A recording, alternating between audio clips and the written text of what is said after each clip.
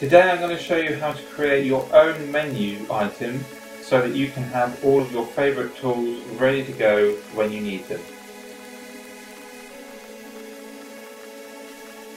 Welcome to Hotkeys. So first of all, go to File and you want to go to Options. Click on the Customize Ribbon tab, and on your right you'll have all of your normal menu items. The closer one of those options is to the top, the closer to the left it will be on the ribbon on your actual PowerPoint page.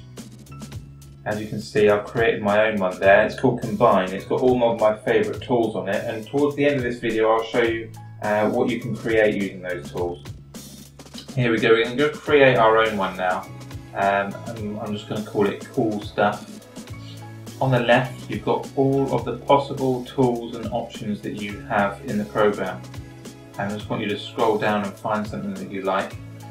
I've chosen these ones. They're paste as options, so you can paste something that you've copied as different types of image, which I thought was quite interesting.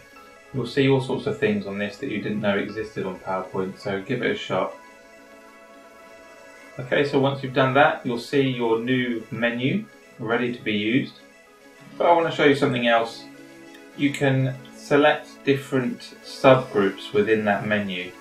So I'm going to rename the first group to something like paste as ... Okay, and now I want to create a new group just to show you how it's done. So you create a new group, rename it, and I'm going to call this one Design.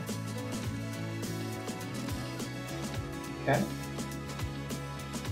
And I'm going to include some of the tools that I regularly use when I'm drawing or designing images for my presentations. So I'm going to use things like things I use to edit auto shapes.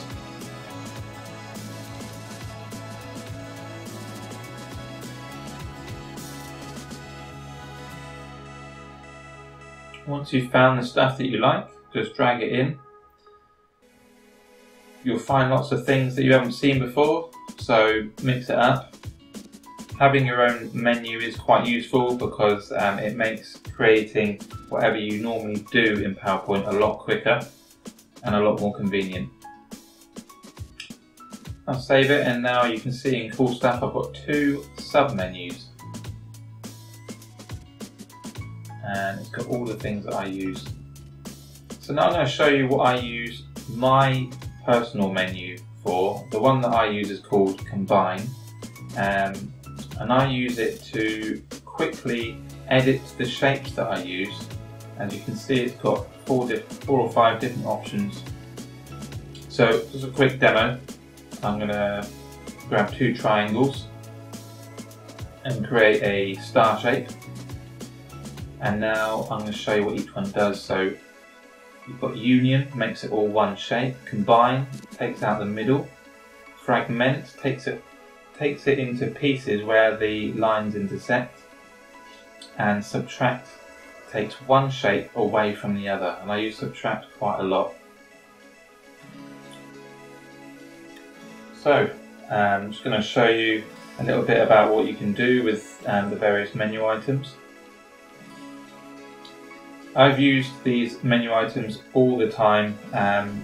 Here in this example, this is what I've created using especially things like Shape Union and Intersect. I've created images like this which create really impressive results.